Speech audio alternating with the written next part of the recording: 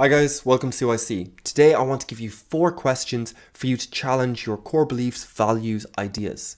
And this isn't to change your mind on any of them, it's just to challenge them because the world's going to challenge them. So kind of prepare and just have the ideas strong and able to be challenged. So, question number 1. To challenge, to really dig deep and figure out what these values are made of. Question number 1. Is it true? Kind of easy question. Good question to ask. Has to be asked. But it's kind of easy. Number 2, to dig down deep.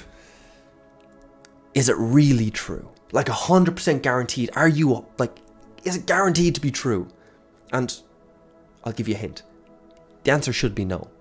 Because everything should be 99% sure at most. Because we're all kind of just sussing our way out. We're all trying to figure stuff out. And it's the theory of evolution or theory of gravity. And yes, I know. Oh man, there's enough evidence. I get it. But gravity could work slightly differently than we currently understand it. There could be just a little tweak that lets you combine quantum physics with Newtonian physics or whatever else. There could be just slight tweaks. We could figure out that there's a 4th dimension and it affects the world in a weird way and all the rest. Okay. I'm not trying to give you any scientific ideas here. I'm just trying to say it's possible, technically. And especially when it comes to our own individual stuff. I am the provider and protector of this family. Okay, stuff could change. As in, that's not who you are. That's the role you have at the moment. But you could lose your job. Your partner could get a promotion. And we've seen enough sitcoms and movies about guys being egotistical and kind of bitter about that. Also, something physical, you could get assaulted or something like that. I'm not trying to put that out into the world. I'm just trying to say that it's not who you are, it's just the role you play at the moment. And that's actually exactly why I love these questions, because it's kind of one step closer to ego death, letting go of all of these kind of understanding what parts of us are roles. Anyway, okay. That's the second issue. Okay, so question number 1, is it true? Question number 2, is it really true? Question number 3, is it really? No, yes, it's not. Question number 3, how does it make you feel when you have this belief?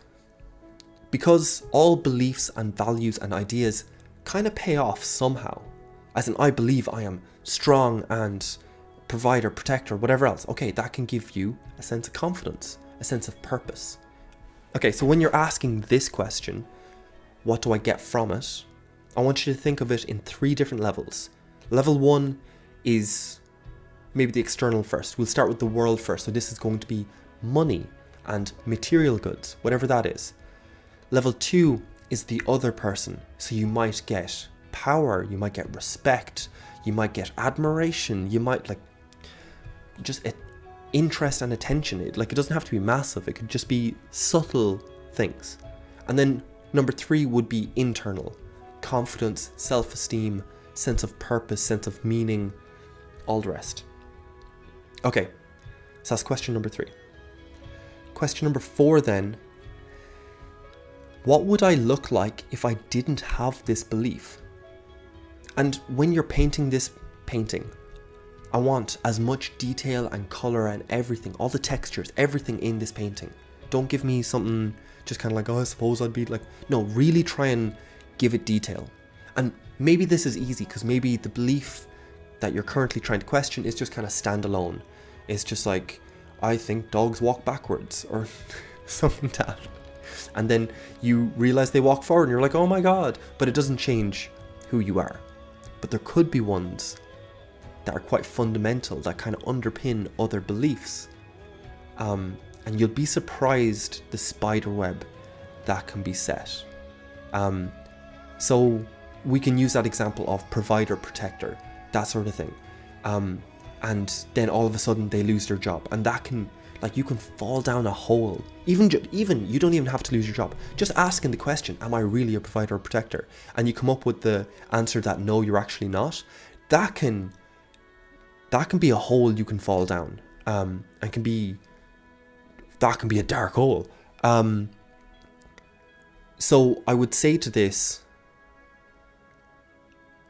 try not to hold on to it too tightly and try and broaden your scope. Try and zoom out a bit more. And here's a way of doing it.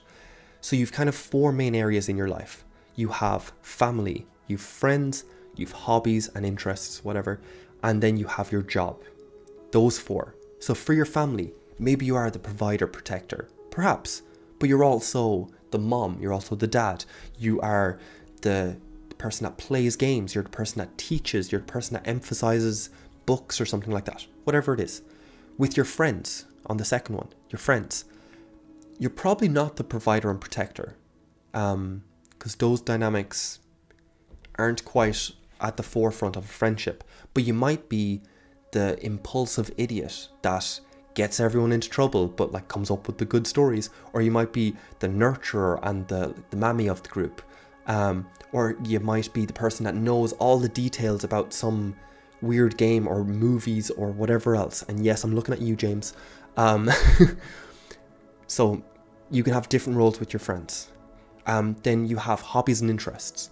And again, you can be the really disciplined person, or you can be the person that's really into the traditional side of your hobby, or you can be the person that's really into the modern version of your hobby. And you can bring it into work. You're a person that's really good at computers, really good at people talk, like you're a people person or whatever else. There's a load of labels that you will give yourself. And hopefully you'll recognize that they're just kind of roles. They're gears you kind of shift into in different situations. So that core belief that you are provider, protector, you can kind of let go of a little bit more. But that's an easy enough one, to be honest. You can say, is there a God? Is there free will? Is there a soul? There are big questions that when you challenge, when you ask these 4 questions, is it true? Is it really true? How does it make me feel when I have this belief? And then lastly, what would I look like if I didn't have this belief? And I was actually asked to, because I don't believe that we have souls, I was asked to try and put myself into the shoes of someone who does believe that they have a soul for like a week and just kind of see how it feels, see if it felt natural. And these are the 4 questions I asked, as like to try and loosen myself up, to try and open myself up to that idea. And I'm halfway through it. The answer to that question doesn't necessarily matter for how good these questions are, if that makes sense. By the way, if you do like these 4 questions, they come from Byron Kate. That's who came up with them. There's a book about them. There's blog posts about them. Go look her up and figure all that out. Or him up, sorry. But it's well worth a read. So I encourage you to read it. But 4 questions over again. Is it true? Cutting deep. Is it really true? How does it make you feel when you have that belief? And what would you look like if you didn't have it? Okay, so that's all for today. I hope you get some value out of this. I hope you kind of hold on to these, because maybe you'll have like a rough idea what you want to use it on at the moment, but in the future when you're having debates with people, it's the perfect time to reevaluate. When you get thought something new, when something's clashing, when you have that kind of internal conflict of, am I this person or am I that person? Do it with like relationships or whatever. Am I the person who is like infatuated by like the romantic love or whatever, or am I the kind of more traditional kind of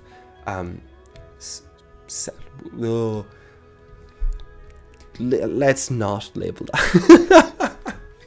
We can clearly see which side I fall on.